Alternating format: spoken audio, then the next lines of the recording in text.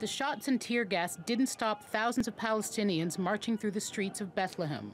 Their defiance provoked clashes with Israeli security forces who used live rounds of ammunition to try and stop the demonstrations. We are the ones who feel what it means. We are the ones who had to flee. We are the ones who left our homes and land.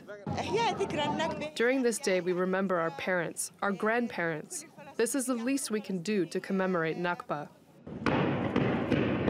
Protesters say they also marched for more than 1,500 Palestinian political prisoners, fighting for their freedom, who've been on hunger strike for a month. Prisoners are calling for better medical services and more time with their relatives. Nakba is a painful memory that is coinciding with a new battle led by our heroes in the prison by their open hunger strike. We have to use this occasion to awaken the national movement to support our captives. Protesters carried symbolic keys representing houses from which their ancestors fled 69 years ago. The war in 1948 left more than 5 million Palestinians stateless, scattered in refugee camps across the world. Nakba reminds us that our rights will not be forgotten and must be recovered. A fact of its name, Nakba, the catastrophe, the great disaster, the tragedy.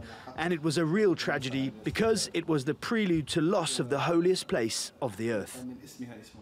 The Palestinian diaspora wants the United Nations to back their right to return home.